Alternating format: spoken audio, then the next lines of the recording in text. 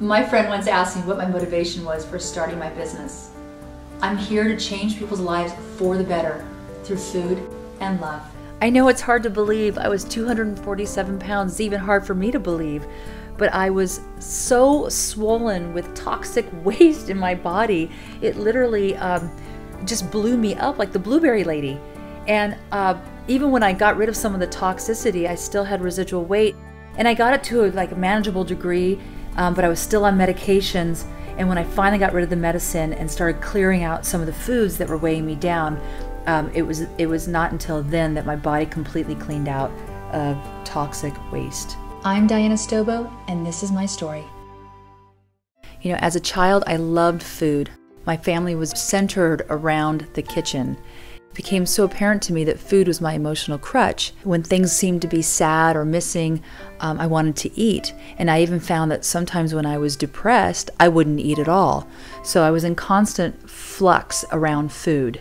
And by the time I was in my early teens, I had become quite a chubby child, and it really affected my self-esteem. I mean, I always had that dream of being, the tall, thin girl, but, I was struggling for a while to stay in a normal size range that seemed acceptable. It was a challenge. So after I was married, I tried to get pregnant several times, and I had to do in vitro fertilization in order to give birth to my babies. Through all that toxic synthetic hormones, my body just expanded to enormous toxicity. And actually, when I gave birth to my twins, they called it toxemia, a very appropriate name for a toxic overload. Since my upbringing was so spectacularly surrounded around food, food was an integral part of our life as well. The children and I celebrated around food. We always had parties, made sure that there were barbecues on the weekend, and it became our existence. I got so used to being bigger that I just started telling everybody I was big boned. This is just the way I am. I'm a very tall person, and this is the way I'm going to be. I was getting settled and comforted at the ripe old age of 35.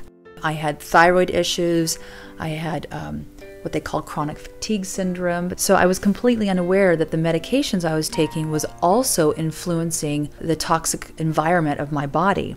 It seemed like there was a name for everything that ailed me, but nobody had the cure. Until one day, I went to the hospital and I had a bleeding ulcer that led me directly to the emergency room. I left that hospital with another bottle of pills. This is the pivotal moment of my life. I knew something had to change. I immediately went to the library, picked out books, learned about nutrition, immersed myself in how I can cure my own disease.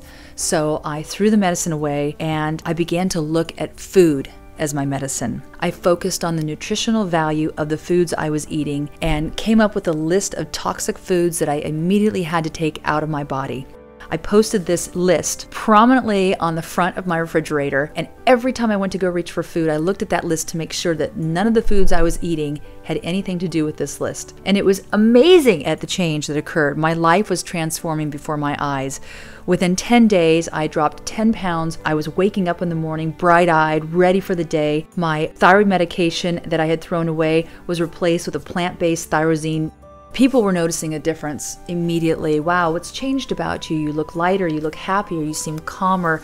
And it was true. I had found my passion. I loved feeling good. Eventually, I got to this place where I started writing recipes down. I started blogging about things. I videotaped a lot of what I was doing. I started to write my story. I really loved helping people. I took such great pride in their transformation, and it was the next big aha. It came to me. I can actually help people transform their lives one meal at a time. And this is exactly how Get Naked Fast started. It was me and my story and being able to put it in a guide to stripping away the foods that weigh you down, a pamphlet that people can go through and say, I can do this too. I never thought in a million years I would be getting naked in front of a camera and taking a photo to be on the cover of my own book. And I did it, and I felt great doing it.